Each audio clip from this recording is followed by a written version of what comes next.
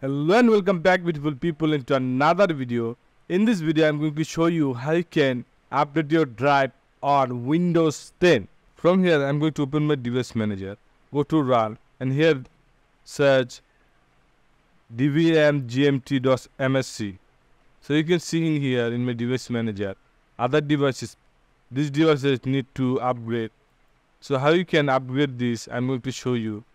I'm going to close this one and go to your setting. In setting, go to updates and security. In security, go to view optional updates and open your driver updates. Select all of your driver like this.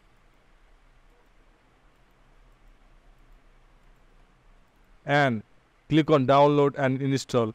It may take some time to download and install your driver. So I'm going to click on this, and now you can see it's download my driver. It will take some time to download my driver. Then it will automatically install in your PC.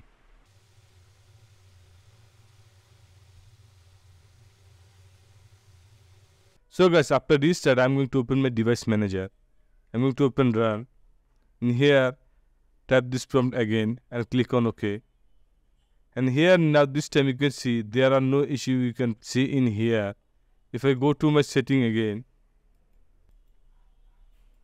in update and security, you can see we successfully update our driver in our PC. So in this way you can easily update your driver. I hope you understand this video and learn something new. Please subscribe this channel for more videos.